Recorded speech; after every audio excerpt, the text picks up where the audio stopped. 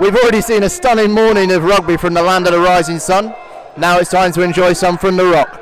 Park can make it 3 opening wins in a row for the first time in 4 seasons against Canterbury, the team from the east, well the southeast of England at least, in their debut Nat 1 season. But the Black and Ambers may have lost their first 2, but beware, there's always room for an upset in this league. We're changing the pack with Sam Twomey returning after Henry Spencer's broken nose. It's about 90 degrees. Mike McFarlane's finish on the team try against Owies earns him a place in the starting 15. There's a new back half combo in Jack Gash and Harry Leonard. Leonard getting his first start of the season. And a notable bench filler is Ben Howard, the exciting former Worcester man on the wing.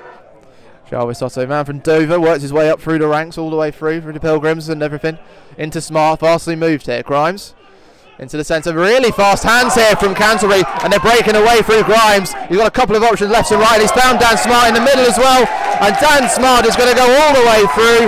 And what a shot that is in the first 5 minutes. The visiting side, Canterbury, breaking away at speed to take the lead here in quite stunning style. They've taken this game to Park, and they've done it in Usain Bolt-esque speed. Ball belongs to Park, and it had an advantage. Harry Leonard trying to break at pace here. Joe Monroe breaking through in the middle, offloads to Henry Cheeseman with great anticipation there, and it's quickly to Jack Gash. Harry Leonard again, they're on this right wing. Henry Robertson's got Nick Scott on that far side, cuts inside to Dan Laventure, who's going to go down, and a flowing move there from Park to match what Canterbury did, and Park turned the gears. Ball goes in, stolen there by Dan Laventure, and it's a quick break here. Oh, and a really stunning break here. Mike McFarlane breaking again. Carl Gibson. And that just caught everyone by surprise, especially the Canterbury side. And he breaks out to the left to Harry Leonard into Hugo Ellis, who steps inside. He's trying to go over. Is he held up though? No, he's not. The try is given. And once again, Park sprint forward with electric pace to stun the Canterbury side. Park are playing their game here, and that gives them the lead. Hugo Ellis, the captain, leading from the front once again. Second try of the season for him. Leonard. Twomey. Oh, and he breaks away from a couple of tackles there. Big run there from a former Irish Wild Geese man. Then looking for the run of Holland. And he takes the Cullen there. He comes inside. Oh, what a break there from the winger. And he is going to score his first try at the Rock in Rosslyn Park colours. And he gets a big round of applause there. But you have to admire the work of Nick Scott, who managed to find him from the inner channel and do a lovely offload. Collapses on that far side. It's a penalty to Park, quickly taken by Gash. Monroe on that left side, steps inside a couple of tackles. He's got Jack Gash again, he's sprinting away. There's Henry Cheeseman, can he step inside? He's got a couple of men on that left side, Craig Holland's one of them, and Craig Holland is the man to put it over for his second try with pretty much in the 40th minute. Park get their bonus points. Goes in, goes short to Cadman. Maul maybe set up here for Canterbury. So at the back with Diva. Diva has the ball, and Canterbury are moving themselves forward. They're moving around to the side. Diva's still with the ball here. He's trying to get himself over, and he does. Canterbury get the try that they really deserved in these first 10 minutes. Park just haven't really switched on in this second half. Canterbury just been attacking it more. Gash coming back to the left wing. He's got Dan Laventure, hops inside to Ellis, and Harry Collins around the outside, back to Ellis. Oh, that's absolutely wonderful from Rosslyn Park.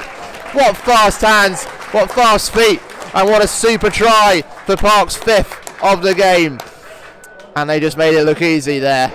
Hugo Ellis getting his second after a 1-2 with Craig Holland. Forwards and backs working in harmony. Park looking to move this one quickly, and they do. Comes out to Harry Leonard, inside to Nick Scott. Will he cut in again? Gets past Rogers. Going to get through 3 or 4 tackles, but they just managed to get him just short of the try line. Hugo Ellis trying to go round.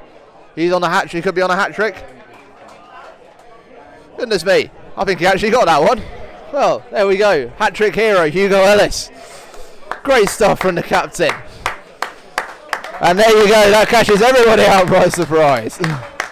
Kicks away. Smart again. Should be Harry Leonard's this one. Gets tackled straight away. The Park back in possession. Russell Weir finds Ellis into Howard. Howard may have a bit of space here, but we're going back.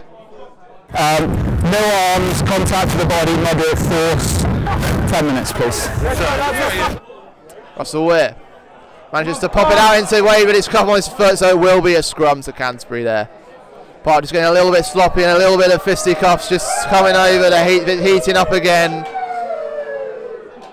Not sure who that is there, there's a bundle of bodies over there. You've instigated it by chasing someone, off you go. You've pulled him by the neck, off you go as well. Advantage goes to Park, they do get it back. Hugo Ellis here, moving into Russell Weir. Craig Holland, there could be a chance. Ben Howard, maybe if he sprints away. He's going to sprint all the way, can he get back inside? He's got a bit of pressure from Sterling, but Howard's going to score on his debut. And a fitting way to end a riotous victory here for Rosslyn Park against a very committed Canterbury side. Despite a bit of a scare from the promoted side, Park powered on, powered through, and powered to that resounding victory. 3 wins from 3 games. Another big statement from Kieran Power's men. And the sun shining bright at the Rock.